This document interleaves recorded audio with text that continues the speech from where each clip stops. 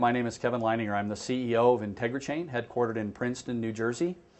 We have a product called DNA, which is a subscription-based product we sell to U.S. life sciences companies. They use this technology to do a variety of things, from order monitoring, order forecasting, better managing their sales and marketing activities, and their production planning. For example, they could see a transaction of a particular size, they'd like to be notified immediately. We can do that, whether it be by BlackBerry, iPhone, or any other mobile device, right from the cloud. Our customers buy 3 to 5 year subscriptions, pay us on an annual basis for those long-term subscriptions. Our growth rate has been north of 60% over the last 3 years.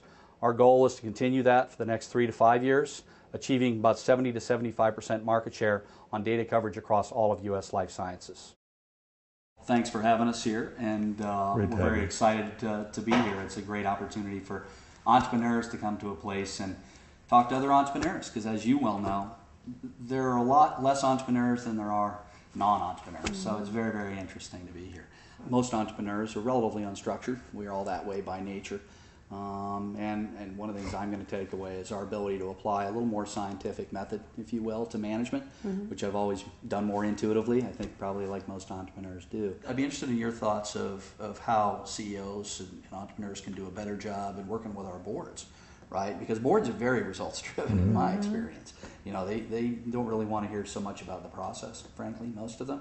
They want to hear about the result. And so do you have any thoughts on how, you know, CEOs might do a better job of, you know, maybe it's picking the right board members, but also what we can do to do a better job of helping the board to understand the importance of that process? Yeah, and what I found, because I did it wrong the first time, is the board was more about the name recognition of our board members to give us credibility for our customers, was that they had capital behind them. And there's certainly a need for some of that, but the board I've switched to now is much more augments our strengths or our weaknesses, I guess. But there are also people who are in places where we want to go. And so if you're going to select board members, I think it's you know, trying to anticipate people that could. We've never done research. None of us. We come out of for-profit backgrounds. None of us are big research-oriented backgrounds. But that's something in the future that we may need to be able to show, is how are all these small businesses really making progress and impacting the economy, the jobs, and how would we show that? So putting someone with research on there really gives you that. And then they come at it from such a different perspective. So I guess it's listening to those questions, and after they've asked it the third time, really saying, is there something there that I need to go back and really look at? Because you do, you know, become so single-minded as your whole organization become of the same thought. And so you're right, using that external perspective and really getting a relationship and the right people that aren't there just to check a box or make money or you know, sit around and watch a dog and pony show, but are really there to say, why would you do that? Or have you thought about over here? And ask the good questions, I think, makes a huge difference. So. Well, a couple of rules on the board, for what it's worth, and some of the things that I learned over the years is, number one, you want risk-taking peers. You don't want a lot of people on your board that are retired. You don't want people that are less developed in terms of their skills or their organization. You want people that, when you look around the table, you see people that you have tremendous respect for, and they have tremendous respect for you.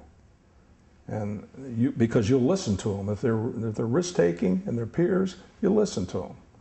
If they're just talking theory, okay, fine. I can read that in a book. I can get that on, you know, I can get that on somebody's web page. And the other thing, where as much as possible, you want independent board members. Now, you got a venture capital funder, you're going to have a venture capitalist on your board. That's the way it is. But if you can hopefully get some independent folks as well, that's tremendously valuable. What's the thought process, Clay, on having, so if you have venture capital and you've got a board that's required in a certain space, of also putting an advisory board for like Kevin himself, that's more just around conversation than it is about, you know, the performance of the company and stuff like that. It could be perhaps a little less focused on the results and maybe more on the process. Yeah, and more on the actual business and strategy. It's a good idea. Well, if your investors would, you know, again, the investors are going to have to, you know, they're going to have to weigh in on that. because I'm sure they're going to want to know who's going to be giving you advice and what kind of advice they're going to be giving you and all of that. What was your thinking, and kind of how did you, think about how to evaluate opportunities, and sort of, were you pretty rigorous financially? Did you use more of your gut feel, which is, my history, right, frankly, and probably most entrepreneurs, just say, no, but I just know that this is the right way to take the business, right? Do you have any thoughts on maybe when we can't do that anymore, and what we should be doing to maybe be a little more rigorous about that analysis? Yeah. Well, and the first thing we needed to do is we were already not focused enough, just by the nature of I was running the business, and I had a little project going on in horse feed. I had a little bit of this, and I had a little bit of that going on. So the first thing we needed to do is we really needed to focus on what is the core business and what are we going to do with that. Then we had a basis of interest process. So whenever an opportunity came along, we would absolutely look at it just like you'd look at a business plan. And then we would decide, based on that information and what we had on our plate, how many of those opportunities were we going to take on. So it became from, shoot from the hip in the early days to a very rigorous basis of interest analysis kind of thing. Now, there's always going to be those swags. There's going to be those times when somebody says, well, based on all the data, this doesn't make a lot of sense. Well, I want to do it anyway.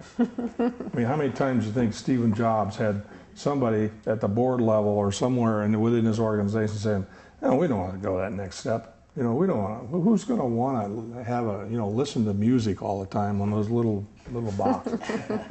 Yeah, So and you have to have somebody with that vision.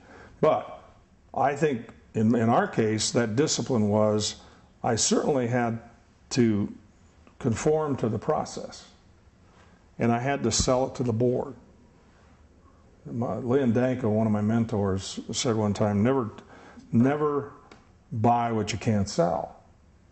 So you shouldn't be buying something, if you respect your peers, your board members, and you can't sell them, then you shouldn't buy it. And that was good advice. On the other hand, we had some opportunities that I didn't think we needed to take advantage of that we ended up taking advantage of because of the analysis.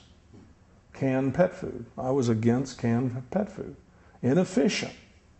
Shipping, the container is worth more than the value of the ingredient.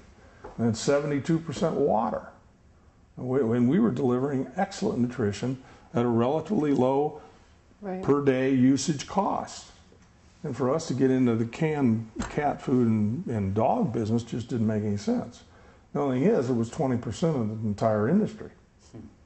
So when we looked at it, and the board looked at it, and our senior management looked at it, they convinced me with some criteria, that we ought to get into the can business, and it became a $100 million company and made about $10 million, before tax, which was not a bad business.